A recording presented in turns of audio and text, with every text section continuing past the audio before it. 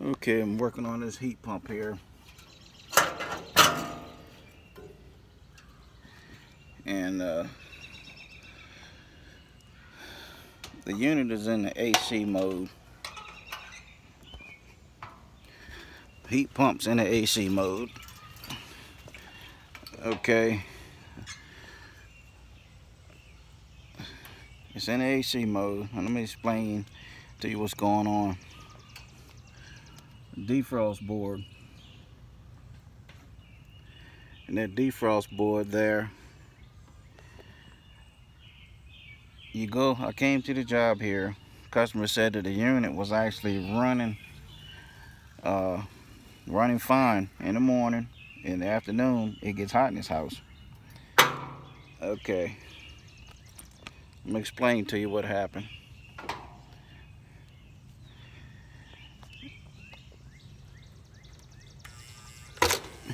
You got these two leads here. You got fan 1 and fan 2 on the board. You got fan 1 and fan 2. Fan 1 is power going to this relay, and fan 2 is power going to the motor. That's the other side that runs the motor. Okay, this lead here, this is the defrost thermostat. Okay, so what's happening is this defrost thermostat is actually going into defrost, causing the system to go into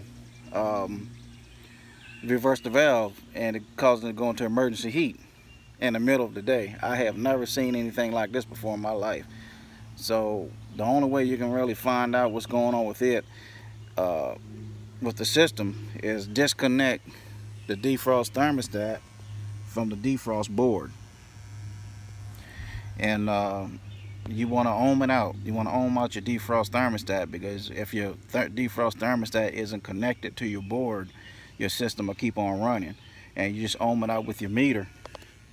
You just ohm it out with your meter there. And if you're getting continuity after a while, because your defrost thermostat is actually an open part. It's actually an open control here, right here, and it clamps. There it is. It clamps to your line.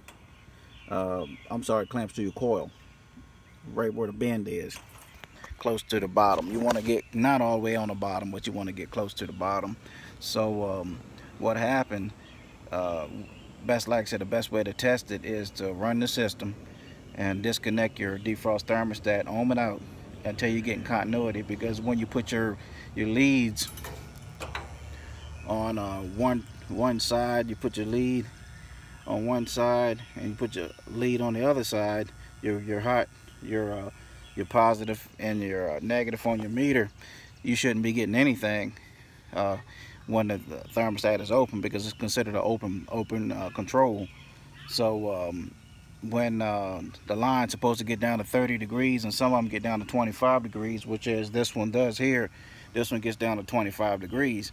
So when it get down to 20 to 25, when it get down to 30 to 25 degrees on some of them, but on this one here, like I said, it's designed to get down to 30 degrees.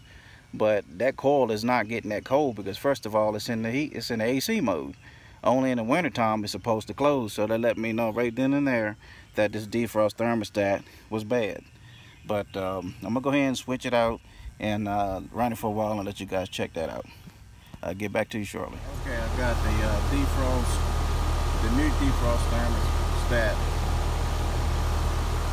Okay, I got the new defrost thermostat hooked up, and I'm just jumping it out, ohming it out, just to test it. I'm gonna run it for about 10 minutes like this, just to make sure it's not gonna close, because like I said, the old one, it was actually closing. It was actually closing in the AC mode, which is what it's supposed to. It's supposed to close at 30 degrees, not 65 degrees. That coil that coil doesn't get that cold in the AC mode, only when it freezes up in the heat mode. So it's kind of tough sometimes when you're working on heat pumps. And like I said, in the middle of the day, what it would do, it would actually go into the it would go into defrost in the middle of the day. The customer would call me up and say it was blowing heat. So, and when it's running in the morning, it actually running fine, and then running in the evening running fine. But in the middle of the day, I guess it would be peaked out, and this thermostat here, it would just, I don't know, it's just bad. I guess the set point would just be so close where it's okay, once it get to 60 degrees on the actual condenser coil, it would actually close. But it's not supposed to close till it get down to 30 degrees. But like I said, it doesn't, it's real rare. It's real rare for this thing to operate the way it was operating, where it will actually go into defrost in the middle of the day in the summertime. So you would check everything. You would check the thermostat from in the house. You would just check the motor out here, make sure the motor's not bad. You would check the actual solder joints on the back side of the defrost board, make sure you don't have any bad solder joints on the back side of it. You would check a lot of stuff, but just something so simple as the defrost thermostat causing this defrost board to go under defrost in the middle of the day. I mean, go figure, right? So as of now, you're looking at my meter. It's still the defrost thermostat the new one that I put in is still open. So that let me know that the unit is going to run fine. It's not going to go into defrost. So that's not, you know, it's not supposed to go into defrost in the AC mode. But I'm gonna tell you, it is so weird for a defrost thermostat that will make the system go into defrost in the summertime. But this one did. So I'm not a parts changer. I told the customer I'm not a parts changer. I just wanted to get to the bottom of why this thing is doing what it did. This is my third visit back out here just to see what this thing was doing. So now this is the culprit. Defrost thermostats cause this thing to go into defrost in the summertime. Okay? As of now,